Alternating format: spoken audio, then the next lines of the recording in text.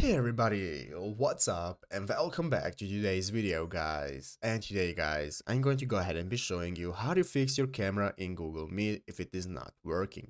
This is a very simple thing to do guys, so make sure to watch this quick and easy video till the very end and follow my steps correctly so you can make sure this works the same for you and you can do this yourself.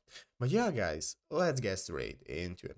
So guys, the first thing you want to do is go ahead and open up the official Google Meet website right here at meet.google.com, and after opening it up, you want to go ahead and log into your Google account right here in the upper right corner, and after logging in, you'll be greeted by the main page right here, which is the home page where you can get started with creating a new meeting, as you can see, or entering a code or link to join an existing meeting.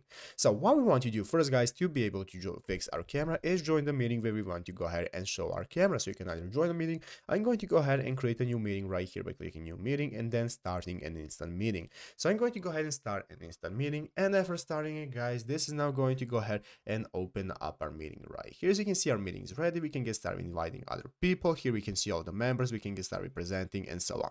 So guys, let's go ahead and see how to fix if our camera doesn't work. As you can see, here is our camera option currently guys, and it's grayed out with an exclamation mark right here, and we cannot use our camera. Basically guys, all we have to do to be able to fix our camera is to go ahead and click on it right here. Click on the grayed out icon. As you can see, now it's going to enable us to go ahead and allow the use of our camera right here in the upper left corner. You can either allow just this time or allow on every visit to the website. You can choose whatever you want, and then for allowing it guys, now we'll be able to turn on the camera just by tapping on it, and it's going to turn on, and everybody within the meeting will be able to see us. Guys, if it still doesn't work and you cannot access your camera, then you just have to make sure it is connected to your PC successfully. Make sure it really works, and if it works, then you'll always have the option to turn it on and allow it right here.